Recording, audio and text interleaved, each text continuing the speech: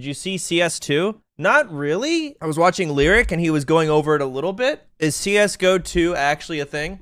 What are they calling it? Hasn't it always been like, fuck, what have they called CSGO over the years? Like CSGO, I remember CSGO Source. I don't remember the one before it. It's literally called CS2. What were they? CS 1. Global Offensive, Operation Zero. Like, I don't even know. It was CS, CS Source, and CSGO. It's Counter-Strike 2 online. Damn, they're just adding a 2 at the end of it. Let me see if there's like, is there a link I can look at this stuff? Wasn't there a meme recently where someone was joking about CSGO2? Like someone was just around and now it's actually real. Feel strong, man. Wow. In a Counter-Strike match, information can mean the difference between success or failure. As a result, smoke grenades have become a cornerstone of team tactics. With Counter-Strike 2's new game engine, we've evolved smokes and made them dynamic.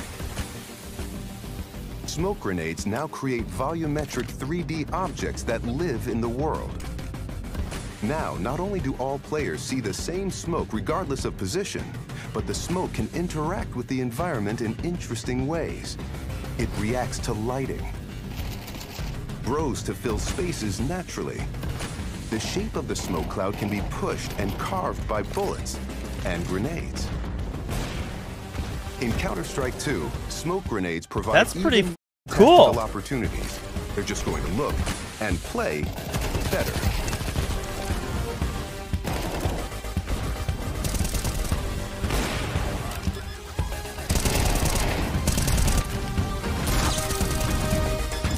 I thought it was just gonna be like a graphics uphaul, right? But it looks like they've, oh damn, look at that explosion. They actually changed. I won't be playing this game at all. I mean, realistically, I will not play at all. I don't think anyone that doesn't play Counter-Strike already will be playing this game, aside from the first week when it's hyped up on Twitch and view counts are high. Maybe drops happen. So, to be blunt, I will not be playing this game. That is the realistic answer, but I might play it for a week. Is there anything else with CSGO2? You'll play it like you played Valorant. Maybe. Yeah. Oh, here we go. Damn, that's old. With over 20 years of history, maps are a fundamental pillar of Counter-Strike. And in Counter-Strike 2, maps are getting a new look. But don't worry, you can still bring along your countless hours honing strategies and exploiting every corner and crevice. We took 3 approaches to improving maps while retaining their rich legacy. First, there are touchstone maps, classic maps with solid foundations that players can use to evaluate gameplay changes from CSGO to Counter-Strike 2. These have improvements to lighting and character read, but otherwise haven't been changed. Next, we have upgrades. These are maps that use new Source 2 lighting, including a physically based rendering system that produces realistic materials, lighting, and reflections.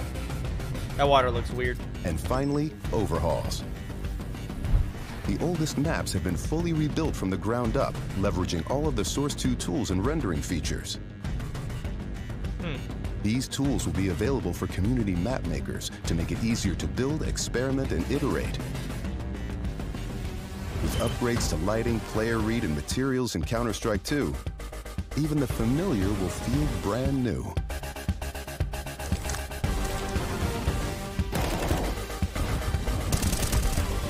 I can't get over the smoke, though. That's the coolest thing.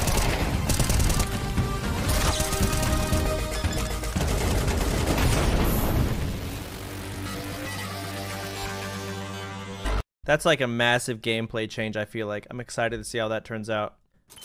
I don't really care about graphics. Counter-Strike is known for its I'm not really a visceral and graphics guy. satisfying gunplay. Now, firing a weapon looks pretty simple. You click your mouse, your character shoots, your target takes damage. But there's a lot more happening behind the scenes. In previous versions of Counter-Strike, the game only evaluated moving and shooting in discrete time intervals, or ticks, and time between those ticks didn't exist. For the most part... Wait, hold on, that sounded important. What did you just say? Something about ticks, bombs? But there's a lot more happening behind the scenes. In previous versions of Counter-Strike, the game only evaluated moving and shooting in discrete time intervals, or ticks. And okay, so tick range. Time between those ticks didn't exist. For the most part, the experience was seamless.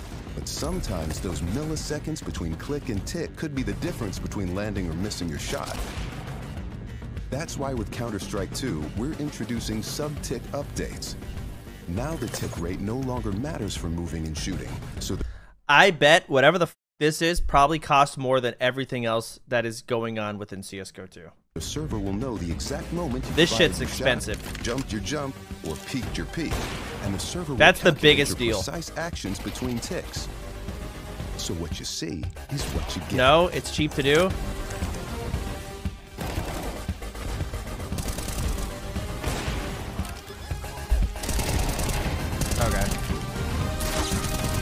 Okay, dude.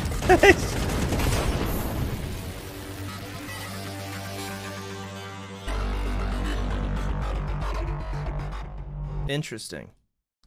All right. Was there one more video? There's a website, Counter-Strike 2, CS2, whatever the fuck. Okay. Game changer, blah, blah, blah, blah, blah. Blah, blah, blah. Cleaner, brighter, better. Source 2 tools. Is there already a source, like, can people make CS maps mod already? for HL1, No? so CS beta versions up to 1.6, then CSCZ, then CSCZDS, CSS, Source, and CSGO, as well as CS Nex and Zombies, CS Online etc. But I'd in what order they got released, otherwise I think pretty much in order. Okay. You know, community map building stuff is usually a big deal. Like, you don't get to really appreciate it until someone makes a really fun, like, custom map. I mean, people remember, like, the zombie game from Counter-Strike. Like, that was sick. There might be some cool stuff like that. Maybe this getting revamped entirely will kind of revive that player base, and there will be, like, little zombie maps to fuck around with it. I feel like there's not really any right now because it's not hyped up. But yeah, that's a big deal. The tick rate's a big deal. I think the smoke change is a big deal for competitive Counter-Strike, which is a big deal. And then, of course, the graphics. Seemed like they moved a lot of stuff around, though. Yeah, see, like, this tree was here, now it's not there. So some minor changes. Well, that's awesome. I'm sure CSGO players are fucking happy. Isn't everyone just Valorant right now, though? I feel like maybe I'm wrong. What's your review for the new apartment now that you've been there a bit? Pretty fucking high. I mean, I love it. It's just expensive, you know. I don't really know the industry right now, but don't, like, Valorant players get paid a ton more for competitive Valorant than CSGO? CS is as big as ever. I see y'all are telling me no, so I was just wrong. I don't know why I thought that. That's fine. That's why I didn't come in saying that confidently. CS has 425 viewers. Well, right now, CSGO2 just got announced, so I think the view count might be heavily swayed to CSGO right now. I don't know. I don't play any of these games. I don't really pay much attention to them either, but I do think CSGO2 is a big deal. Any idea when this gets released? Was that announced? Also, chat basing salaries off view count? Yeah.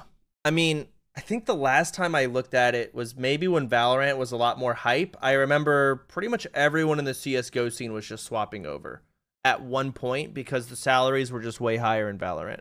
Probably because every single, like, esport wanted to get into Valorant. Summer of 2023. Washed up players are switching, but that's it. I don't think it has anything to do with washed up. I think it has something to do with, like, their salaries were doubled. But also, I don't know, I put myself in the position of, like, a really big CSGO pro. It's like swapping over would completely f up your whole fan base. So it's like there's that cost as well. So some of them, even though they get paid more, it wouldn't be worth it in the long run. So summer of 2023. What months are summer? How many months is that? June? Okay, so the J's. April, May, June. Wait, that's actually soon. Probably will be in July though, right? I don't know. I don't know when fall is. I don't know when spring is. I don't know what months are in winter. I do not know what months are in summer. I barely know the order of the months. That is the truth. And I'm not insecure about it anymore. I'm an open book. My biggest weakness, that and Tetris. I cannot do either of those. It is unfathomable for me to accomplish any of that stuff. Well, not just those two things, but those are the two that come to my head instantly. Tetris and the orders of the month. And geography.